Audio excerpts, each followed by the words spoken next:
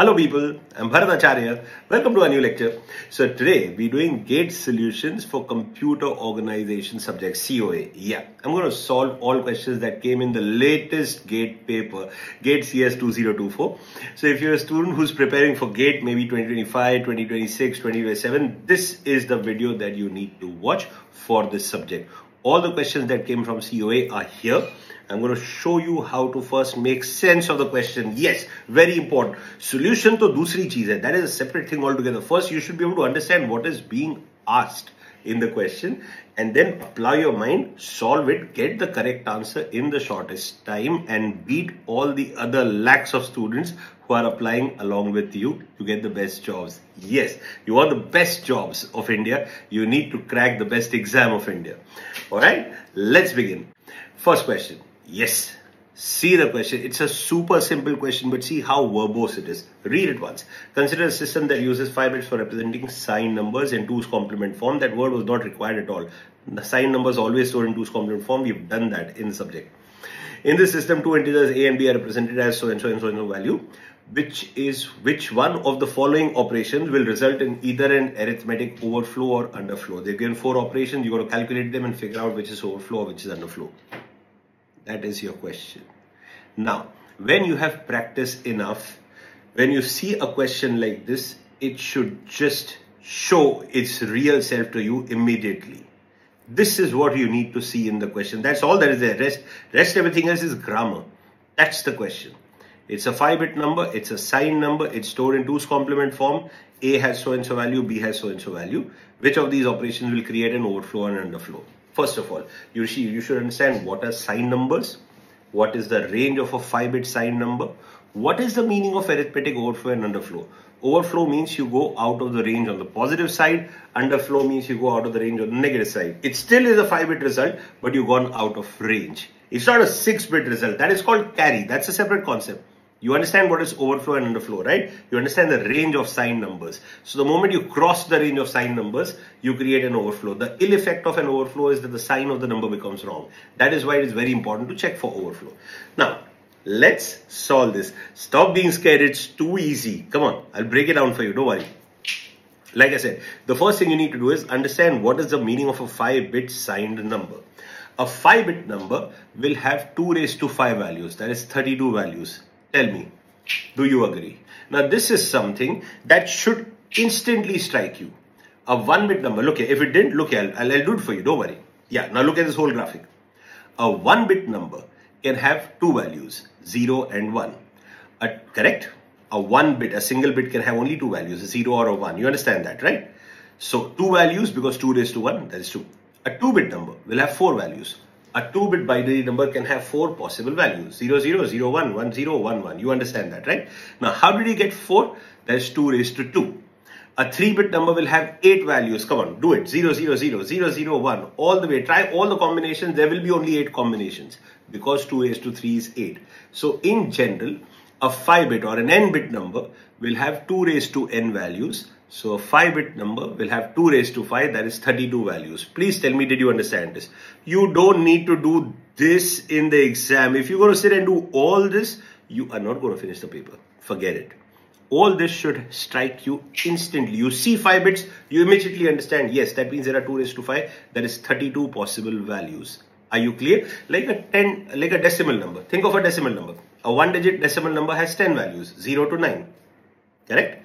A 2-digit decimal number has 100 values, 00 to 99. What is 100? 10 raised to 2. A 3-digit number has 1000 values. What is 1000? 10 raised to 3. Similarly, that is 10 raised to. This is 2 raised to because in decimal base is 10, in binary base is 2. Right? I've broken it down to you for you as much as it can be. I hope you understood this. So, this is the first thing that should click your mind. It's a 5-bit number. Whatever you do to it, it will have 32 values. Now, that's for a 5-bit number. What does a signed number mean? An unsigned number. What? Unsigned. Treats every number as positive. So all the 32 values are positive. That means they are 0 to 31. Only on the positive side of the scale. In a signed number, the number can be either positive or negative. It's on both sides of 0. It is a 5-bit number. it will have 32 values, but now since it is signed, it will have 32 values on both sides of 0, which means 16 values on each side. 16 positive, 16 negative. Your 16 positive numbers will go from 0 to 15. Look here, 0 to 15 will be your 16 positive numbers, and -1 to -16 will be your 16 negative numbers. So your range is -16 to +15. Tell me, did you understand this? Yes, it took us what? 4 minutes to reach here. In the exam, it should take you 5 seconds, and that will happen with practice. The more you understand the subject, the more you do sums like this.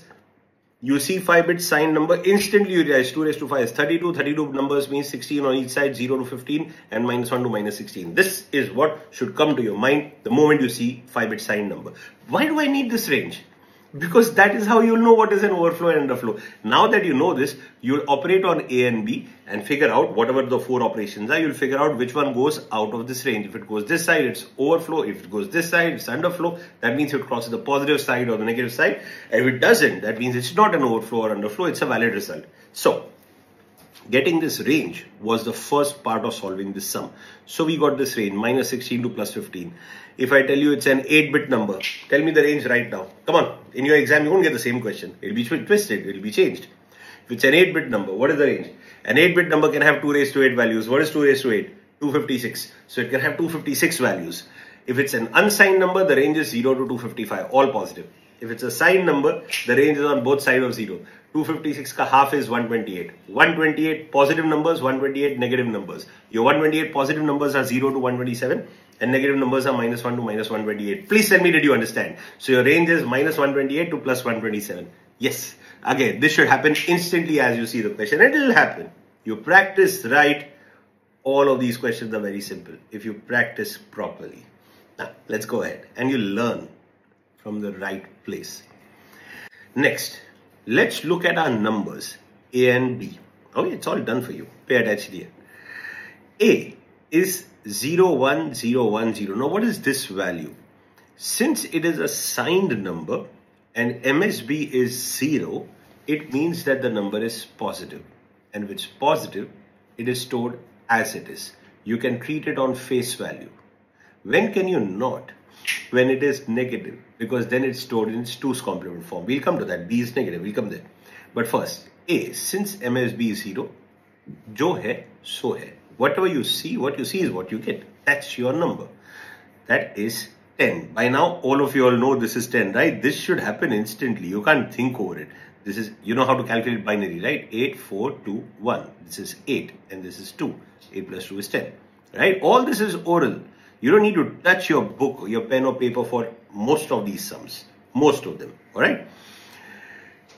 That's if you are well prepared and you learn from the right places. Anyway, I like to keep saying that because there's so much overload of information. Not everyone is a teacher. Most of them are just there for the heck of it. But anyway, not getting into that. Let's go ahead. Look at B now. Come on. B is, oh yeah, there is a 1 on the MSB. Now, what have I taught you? Go back to our lectures. What have I taught you? When you see a 1 on the MSB, you realize 2 things. Not one thing, 2 things. First, the number is negative. And second, it has been stored in its 2's complement form. Nobody is going to tell this to you. This is a voice that should come from your mind automatically. Don't look at it on its face value. Don't read it on its face value. It has been stored in its 2's complement form. If you want to know what it is, again take its 2's complement. That's when it will reveal what it actually is. Are you clear? Like I said, it has been stored in the reverse form. Reverse it again. Then you know what it is actually. So take its 2's complement. You know how to take 2's complement? Again, orally. No, please don't do 1's complement plus 1. You sit and do all that in the exam. Forget it. There's so many others waiting to get that job and are much better. So you won't stand a chance. You have to do all this orally and you have to know these tricks. The shortcut to take 2's complement. You want to take 2's complement of this number to know the actual value. Okay, this is the same number. This is the 2's complement. What do? From the right hand side, copy the number as it is till you get the first one. From the right hand side, copy the number as it is till you get the first one. Then complement everything. This was 0, it'll become 1. This was 1, it'll become 0. This was 1, it'll become 0. Are you clear? Once again, take 2's complement over here. Don't look that side. Look here. From the right hand side, copy the number as it is. till you get the first one. So you have 0, you have 1, all that will remain as it is. Now complement everything. This will be 1, this will be 0, this will be 0. So it will be 0, 1, 1, 0, 0. From the right hand side, that's how the number will look like. 0, 1, 1, 0, 0. What is this number? 6. You understand? 8, 4, 2, 1. There's no 8. There's a 4, there's a 2. 4 plus 2 is 6. So your number is 6. If this is 6, then this is minus 6 because it's the 2's complement of 6. So that's how you get the value of B. So now what? You got A, you got B. Alright? Take about 5-10 seconds in the first part. Take 5-10 seconds. A is as it is. A is what it is. B, you have to take 2's complement. So take the 2's complement, calculate the number. This is your B. Once you know A and B, the question will just open up for you. Now it is a question that can be solved by a school child. You have to evaluate your 4 operations. First, A plus B. Is this an overflow or is this in range? A is 10, B is minus 6. 10 plus minus 6 is 4. 4 is very much in range. Overflow is when you cross 15 or you cross minus 16. That's underflow. Overflow and underflow. That's what we're looking for. There is no overflow, underflow. This is in range. So this is your answer. This number is in range. Second operation, A minus B. 10 minus B. B is minus 6. 10 minus minus 6 is 10 plus 6. That is 16.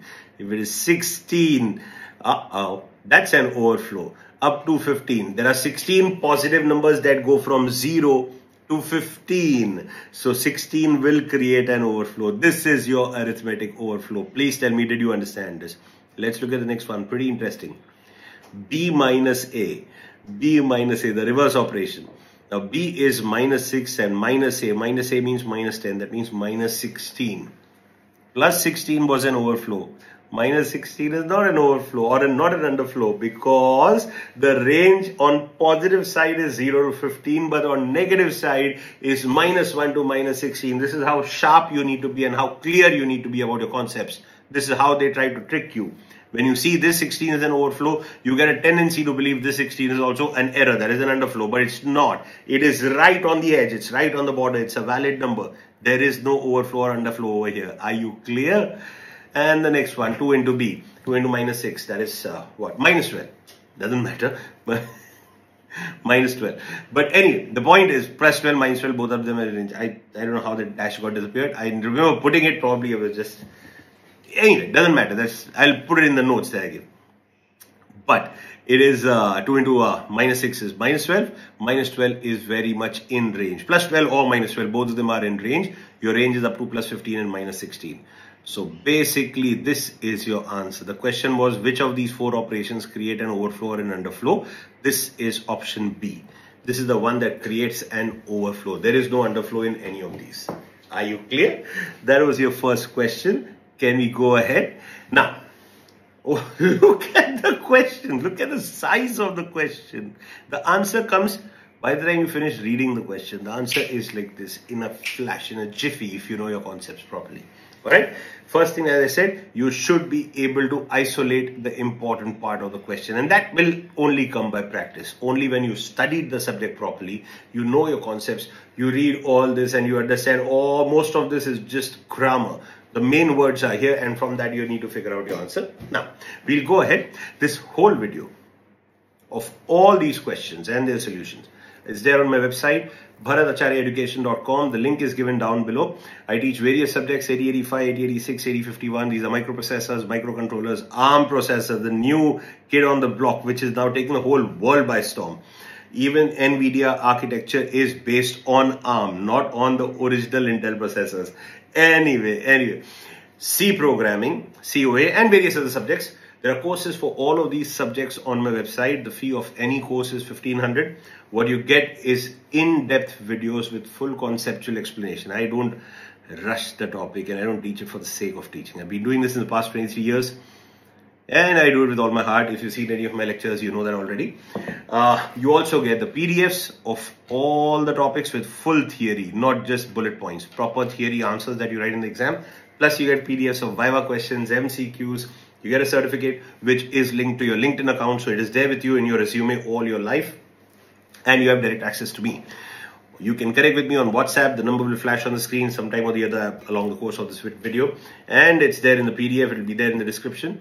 Whenever you have a doubt, hit me up on WhatsApp. I may not reply immediately if I'm shooting or if I'm taking a lecture. I won't reply immediately, obviously. But as soon as I'm free, I will reply. Alright? Hope to see you there. Wish you all the best. Do well. Take studies seriously. Now we continue.